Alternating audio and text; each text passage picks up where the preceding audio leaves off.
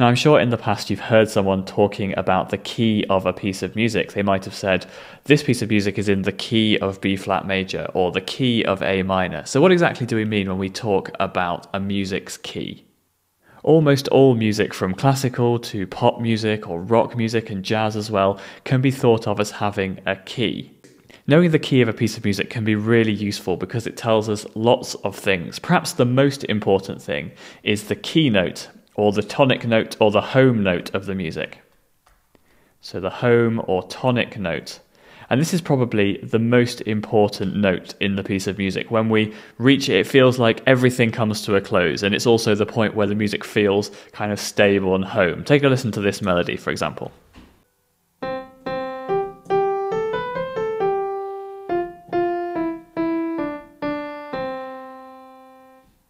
Now, to me, that music sounded pretty whole and complete, and one of the reasons for that was because I both started and ended the melody on the music's key note. I was playing in the key of C major, which meant that I started and ended the melody on the music's key note of C.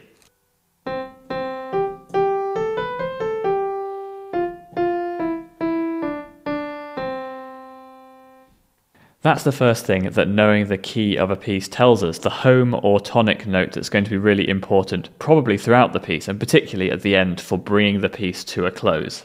But you'll notice that in the name of the keys that I've been talking about, C major, B minor, E major, there's not just one note mentioned. We also talk about major and minor. So what's that bit all about? Well, when we talk about keys, we're also kind of making sure that we're communicating an idea about the scale that we're going to be using.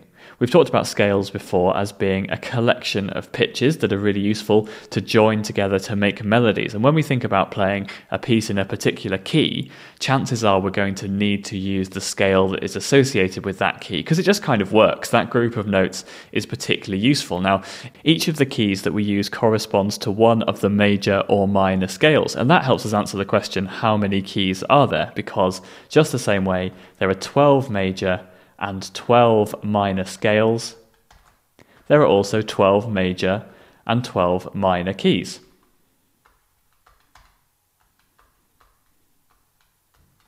So if someone tells you that you're going to be playing a piece in the key of G major, what they're really telling you is that this music is going to use G as its key or tonic note, the sort of home where the music will feel at rest when we reach that particular note, and also that it's very likely that we'll be using the notes from the scale of G major quite a lot in the music. It's not to say that other notes will never come in, because that would obviously be very dull, but as a good guide, we'll know that the scale of G major will be very important. If, on the other hand, someone told you you're going to be playing a piece in the key of G minor, well, that's a little bit different.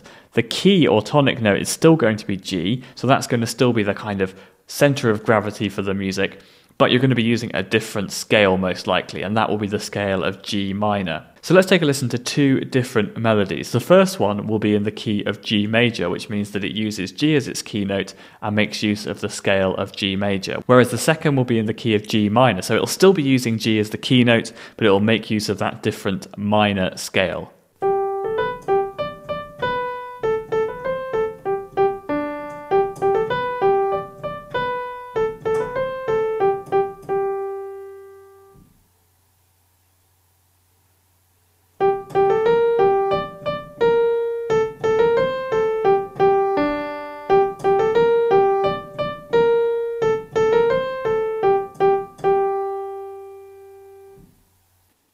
So I hope you could hear the difference there, that changing the key of the music from G major to G minor changed the colour and the sounds, even just in a simple melody. There is one final thing that knowing the key of a piece of music can tell us, and that is the tonic chord. Just the same way that when we know the key of a piece of music, we'll know the tonic note. So a piece in the key of B flat major will have a tonic note of B flat. Just the same way, that piece will have a tonic chord of B flat major. Let's just look at one more example. Let's use the key of B flat major and look at the tonic chord in action. Knowing that we're in the key of B flat major is telling us that we're going to have a tonic note of B flat. We're probably going to be using the scale of B flat major a lot of the time, which looks like this. And also there is a tonic chord of B flat major. I'm now going to put those 3 bits of information into practice in a little composition.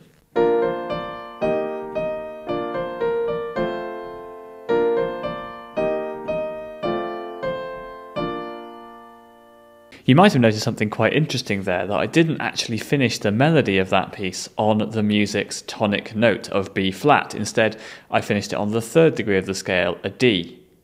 But because I used the tonic chord of B flat to complete my melody, I hope you'll agree it sounded pretty rounded off and finished anyway. Have a listen again.